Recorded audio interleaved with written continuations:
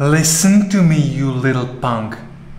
I'm gonna teach you now how to wire electricity in your camper van so you don't burn down the entire neighborhood. As I go throughout this video and I'll be mentioning all these different parts, I'll be linking them chronologically in a description down below. First of all, in your camper van, you'll definitely need a deep cycle battery. So we work with 12 volt system. So let's say we have a leisure battery right here that is 12 volt. Fully charged battery is 12.7 volts. First thing that needs to be mentioned with these, capacity is in amp hours. So let's say we have 120 amp hours. This specific chemistry is not supposed to be discharged more than 50%. And 50% is somewhere around 12.0 volts. So this should be your 0% theoretical of your discharge. Positive, negative. So how do you connect wires to these connectors? You use terminals. Let's take a look at a simple principle when you want to wire any appliances like LEDs, water pump, fridge, all of that. So let's take a look. I personally recommend always having fuse boxes. This is the one I recommend, I personally use. I think it's amazing. It keeps everything nice and organized. And if I can give you my personal recommendation, buy 2 of these. Trust me, it's much better to have 2 fuse boxes right at the beginning. How you connect? You have 2 bolts here. So you just take wire. I recommend thicker ones like 8 AWG wires. So then you have different fuses. They have slots for different fuses.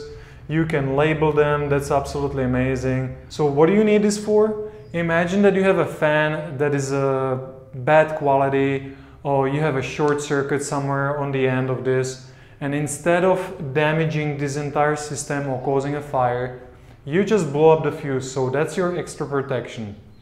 So these cables you can purchase finished, or you can just buy meters of this cable, buy these crimping pliers, and you can crimp there and create whatever you want for a specific length. So then let's take a look that we want, for example, LEDs, right? So you have LED right here. Obviously you want to be able to turn it on and off.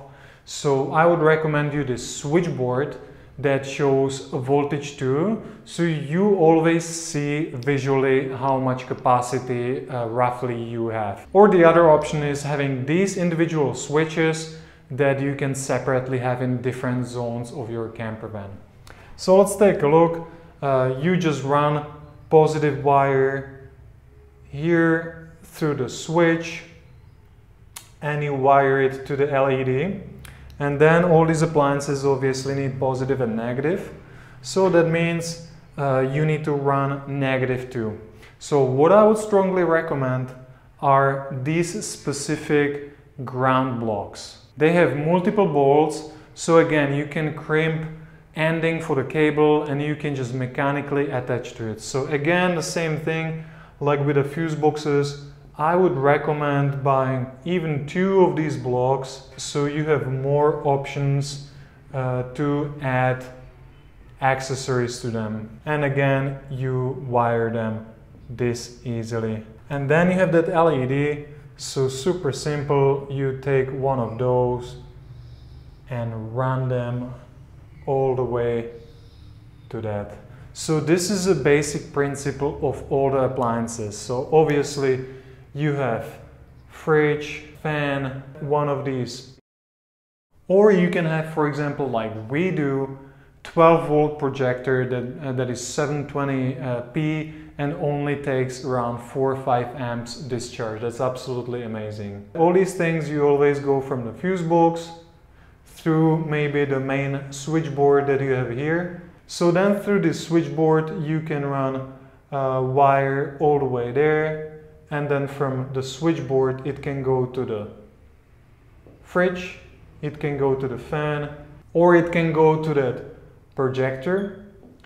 And don't forget that the linear actuator needs that specific rocking switch. So this would be a very easy scheme showing you how to wire appliances.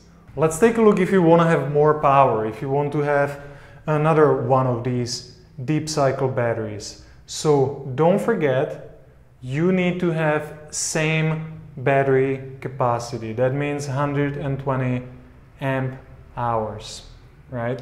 So when you want to be connecting them, you can connect them in parallel. That means positive on positive and negative on negative. Before you do this, make sure both of these batteries are same level charge. So you should check them out with a voltmeter. If you don't know how to use one, definitely check some tutorials. It's amazing skill. When we have this done and sorted out, you obviously want to be charging this somehow. What? I can't believe you're losing attention already. Put yourself together, take a break. Imagine a world where you can travel in your camper van, but can explore locally on a powerful electric bike. You have no limits. You can go anywhere. Look at him go up that hill. Wow, he's so fast. It's been scientifically proven that men with e-bikes are better.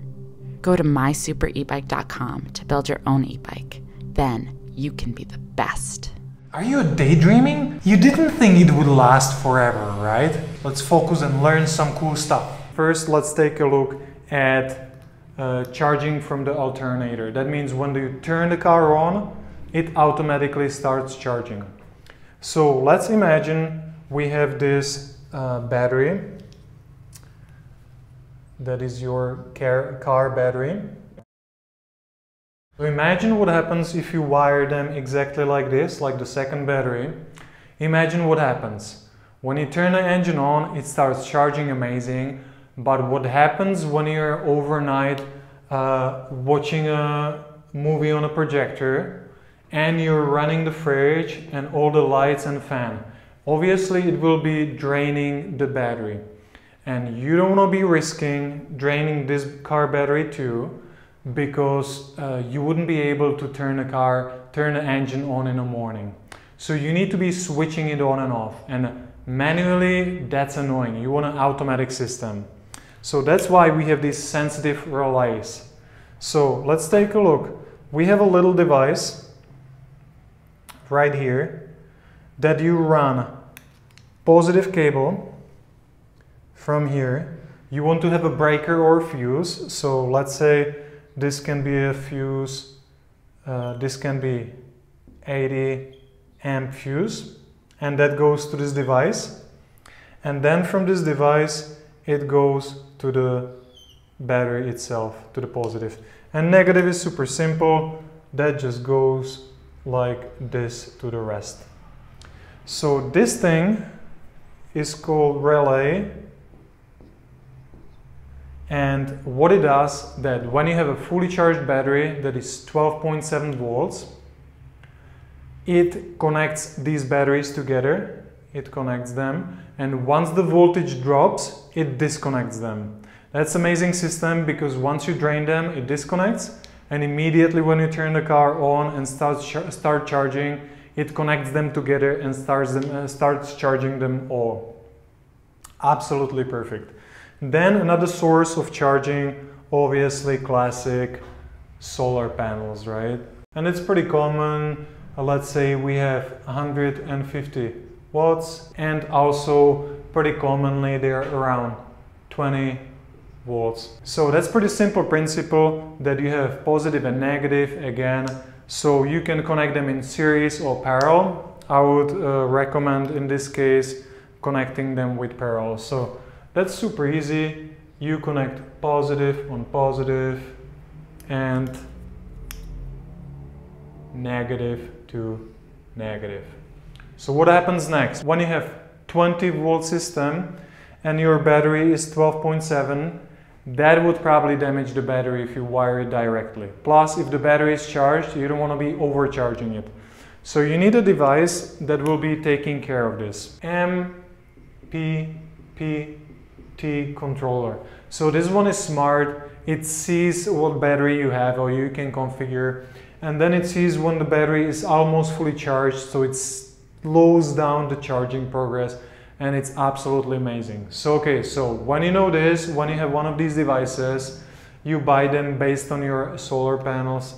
So let's say these ones will be most probably charging with how many amps? 7.5 amps. So both of these combined, it should be 15 amps.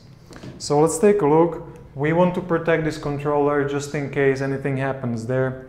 So this one has input and output. That's amazing. So you go input here, and then you have positive input that where we want to have this fuse. So we'll just do this, have a fuse right here.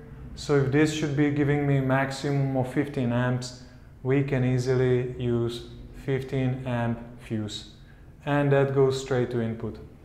So then when we have sorted this out, there is nothing easier than this, than just wiring it to the battery, right? But we want to have this protected too, so we are going to use a fuse too. But be careful, this is going to be charging with 12 volts, so you shouldn't be using 15 amp fuse anymore. So let's take a look if this will be charging with 300 watts together. 300 divided by the charging voltage will be a little bit higher, let's say 14 volts. We should be using fuse that is around 22 amps. 22 amp fuse right there, output. Very simple principle. One cool thing what I would recommend you is having some more specs and information about what is happening in your system. So I would recommend you one of these cool displays that shows you voltage, shows you amps, and shows you, for example, watt hours, what is happening in your battery.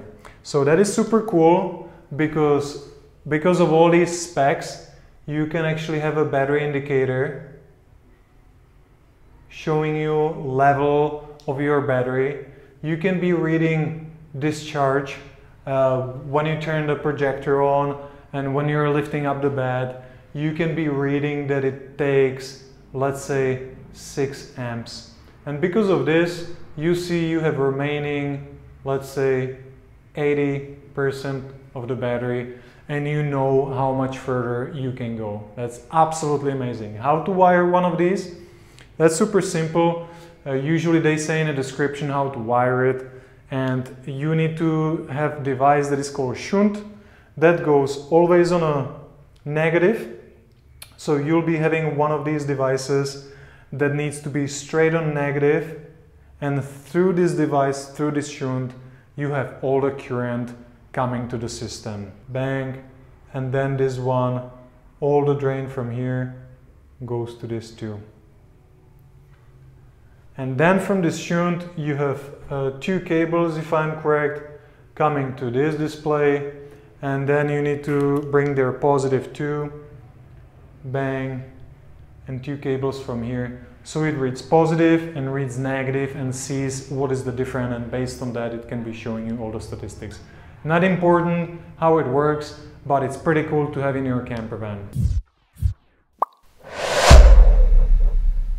So this is pretty much the entire concept of how you wire electricity in your campervan. It's like an overview, and you should be researching definitely all these details on your own, like how to crimp wires properly, how to be using voltmeter, how to treat batteries, and you should research all these details on your own. You need to start doing it, you need to start making mistakes because you want to improve and you want to get better. Once you progress and you want something more challenging, I would definitely recommend you checking my website, My Super E-Bike.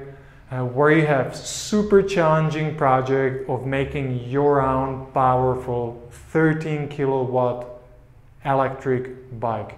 It's a madness. You need to see it riding and test it out when you have opportunity. I do all of this information for free for the community, and if you feel like I should be rewarded, please do so by not skipping ads on our channel. If I can recommend you another videos, I would probably show you our van tour right here, and for example how I built this entire unbelievable camper van right here. So you can check them out, stay tuned on our channel, and don't skip those ads. I see you.